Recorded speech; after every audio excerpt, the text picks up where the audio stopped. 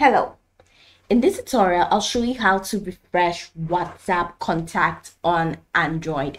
So if you want to know how to refresh your WhatsApp contact list, here's what you can do.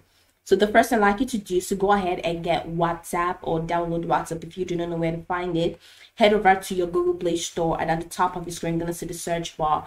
Right in the search bar, go ahead and type WhatsApp. And once you do that, follow the on-screen prompt to install. By clicking on the install button, you're going to find.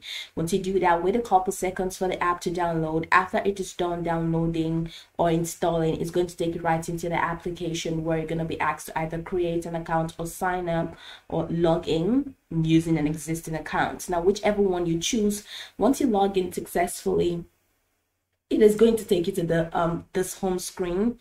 So this is WhatsApp home screen and exactly what it looks like. All right, so I'm just gonna take you right into the application. Let's see what we have in today's task, which of course is how to refresh WhatsApp contact on Android.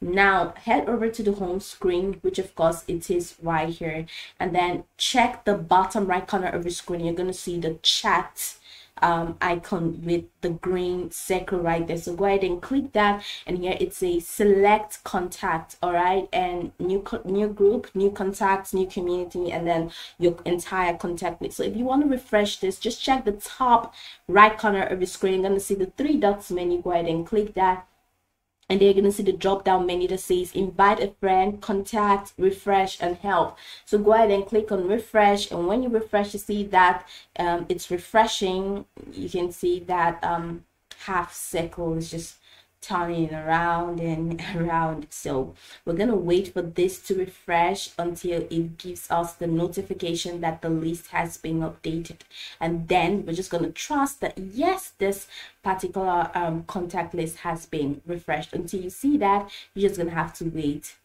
for a while.